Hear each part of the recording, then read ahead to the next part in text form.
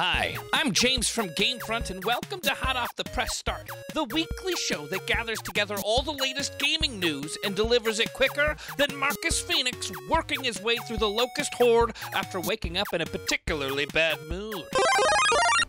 Capcom has revealed that the upcoming new installment in the Resident Evil series will indeed be a spin-off featuring 4-player co-op gameplay and will be heavily focused on team-based combat. We suspected that a team-based game may be in the works when screenshots of the game leaked online showing 4 different characters with a very much Left 4 Dead vibe. The official announcement included a new trailer for the game, which will be titled Project Resistance. Apart from the highlighted RE in the logo, there's no direct reference to Resident Evil, but it is part of that universe, and we're going to see the team of 4 fight hordes of zombies. We'll be sure to bring you any further details as we learn them. We reported the other week about a mod project to enhance the original Red Dead Redemption with updated graphics, shaders, and effects, including optimizing the game for smooth PC emulation. It seems now that, predictably, Take-Two has taken exception to the move and put a halt on further development. In an update posted on the mod's official page, the author, Damned Dev, confirmed that Take-Two had ordered the development to cease. Damned Dev also confirmed that an update video will be made to explain the situation soon, and that he was not very happy. Damned Dev is looking at legal options to be able to resume work on the mod, stating that he has a strong case. From experience, though, a similar mod from a few years back, which was going to bring the world of Red Dead Redemption into GTA 5, also fell foul of Take-Two's lawyers, and development never resumed. A new update for Fallout 76 dropped this past week, and of course, that means more outrage from gamers who have taken exception to it. The update, in addition to adding a new nuclear winter map and rewards, has made some controversial additions to the Atomic Shop. Of course, the Atomic Shop has always seemed to be ground zero for these post-patch explosions of fury and rage, arguably with good cause. The source of the problem this time is a new refrigerator item, which lets people store food and drinks within it, slowing down the time it takes for them to spoil.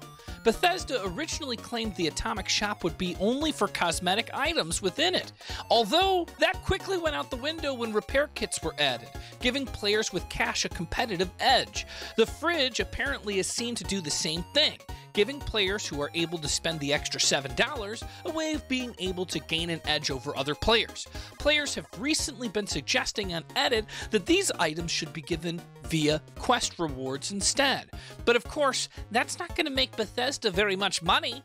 Let us know your thoughts in the comments below.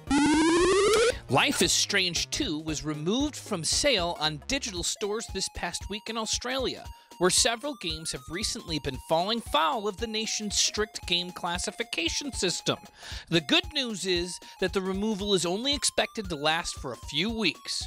The developers of the game advised that the game will be delisted for 2 weeks starting this past Wednesday, but reassured customers that anyone who already had the game downloaded will not lose out on being able to play the game.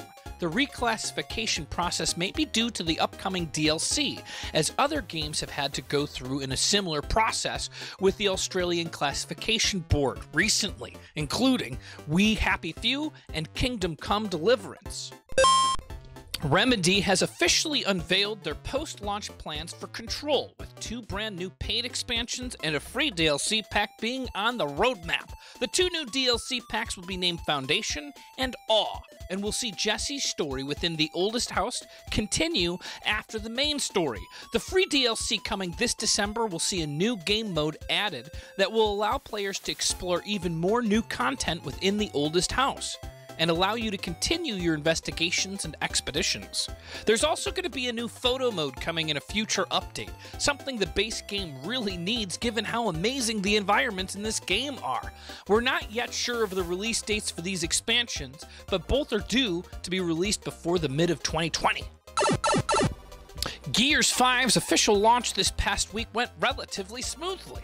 Although the early access customers who got the game on September 5th faced several dramas with the game's multiplayer, such as server connections and matchmaking issues. To make up for these early access difficulties, the Coalition are going to be giving those affected 5 days of boost and 600 scrap. A nice little bonus, which the company says is a token of their appreciation. Despite plenty of testing, it's not entirely surprising to see a game like this face issues in its first few days. It could be argued that the early access may have actually been treated as a late beta test, an argument made by some who are feeling like they've been cheated out of enjoying their early access. Still, the bonus items are a nice gesture and hopefully go some way to help smooth over these small cracks. And finally this week, EA has confirmed that they will soon be recruiting testers for their new Project Atlas cloud gaming service, with registrations now open on the EA website. EA states that the new service will use cloud-based technology to make deeper and more personalized games that will eventually create a world full of user-generated content, blurring the lines between the discrete domains of game engines and game services. The trial will apparently feature 4 games at launch: FIFA 19, Titanfall 2, Need for Speed Rivals, and Unravel. The company also commented that they are keen to be where the players are, and that cloud gaming is an inevitability that we won't be able to avoid.